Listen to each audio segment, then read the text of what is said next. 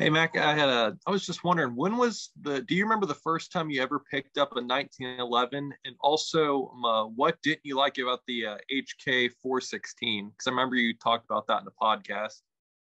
The first time I ever picked up a 1911 was when I was in first group because the 1911 was still the secondary weapon system in the army, and that was in the 80s. But I didn't learn how to use it until I got to Delta.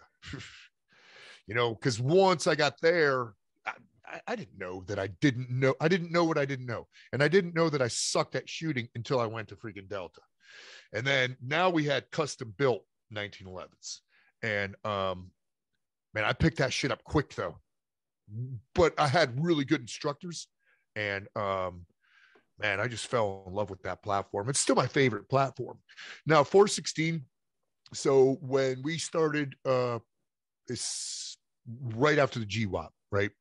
Right after GWAT started, I picked up a 416, I think in '02.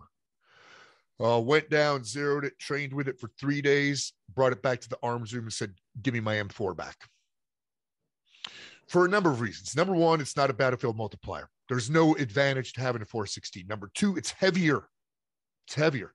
Dude, ounces make pounds, And when you got freaking 60 pounds of lightweight shit on, and you have to run like a freaking greased ape, you don't you don't want extra pounds. And then even the magazines were freaking heavier. I mean, H&K 416 magazines, they're a solution to a problem that doesn't exist.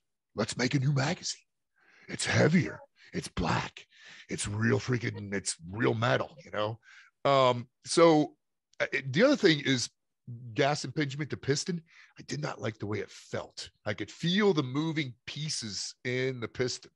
And I did not like that way it registered on a cheek stock weld and how it felt. I was not alone there. A lot of guys switched up when we still had the option, when the M4s were still in inventory. So I was not alone, because the only advantage at the time to having a 416 is what? It runs cooler, less maintenance. That was it. That wasn't good enough for me. Never had a problem with the M4, and I still haven't had a problem with any of my AR platforms, any of them. And I run those hard, man. When do I clean them? I don't know, every 2,000 rounds, something like that. If that, I just keep putting oil on them and then making sure the bore's clean.